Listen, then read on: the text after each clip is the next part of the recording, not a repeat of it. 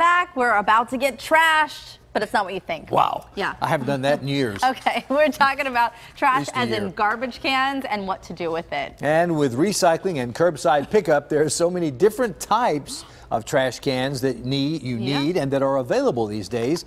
Handy Andy Amrhein of Evey True Value Hardware is here to show us the many types that are available for all your various trash needs. Hey, Andy. Who thought that we could do a segment on trash cans? Who knew? But I mean, now look at this variety here. It's smart though. I mean, it really. I could live in this one.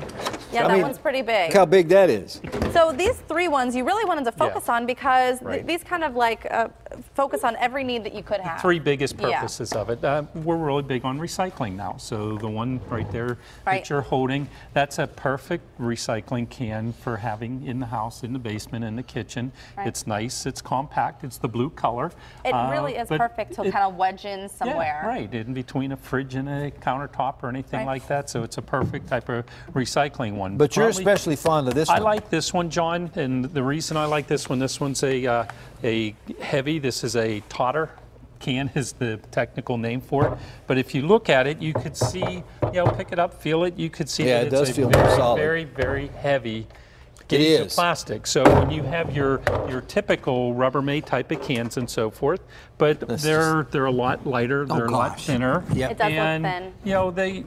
they'll wear out. I mean, especially when you're driving a driveway and the bottoms are just going to plain and simple wear out. So whether you have a blue one for recycling or the brown ones or something, this one's not going to wear out. Yeah, it's just thicker and denser. You can tell. Thicker, heavier, and you love that the lid is and attached. you don't lose the lid. The biggest thing I get all the time, can you just sell me a lid? They always lose their lid. Right, well with the wind, the garbage guys come and they just toss the can and then you lose your lid, right? And even if you have one of the curbside pickups where the machine picks the can up, this one has the grip bar on it that it would pick it up, flip it, doesn't and it? dumps it in without ever dumping the It's called a totter. I've never heard of it. So can you actually buy an extra lid if you need one?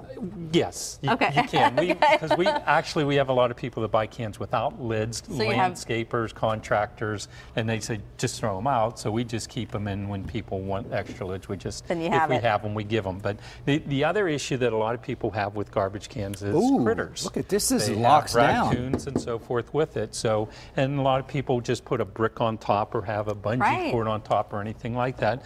Well, Rubbermaid came out with a critter-proof garbage can. Yep. And animal stopper. An animal stopper. And these just have heavy rubber expandable bars on it, a double lock with the handles going down and the lid that can be removed, nice and simple on it. So it's a nice, simple, it's a good gauge type one, but it's not as thick and heavy duty as this one. No, by no means is it. But it would be very simple. It serves a different purpose. To lock the can and to be able to put there that the critters aren't going to be able to get into your garbage on it. Here on this side you have some metal tins. Is there any kind of benefit to having one of these? These are so old school. Well, but they're the best there is. You can do this. Okay, we knew he had to do something. We knew he just had to. It's John. You can't do that with plastic. No, you can't do that with. I mean, I've tried. Birdseed. We sell a lot of metal cans for storing seed in it. So whether it's birdseed, grass seed, or anything, this way the mice, rats, critters aren't going to get into it. So because it's dry, right? It's really you can use them still for trash, absolutely, but a lot of people buy those mainly for birdseed to keep the mice and so forth from chewing through the plastic to get into it. Now these can there's all sizes of trash cans. They can all be knocked over, right?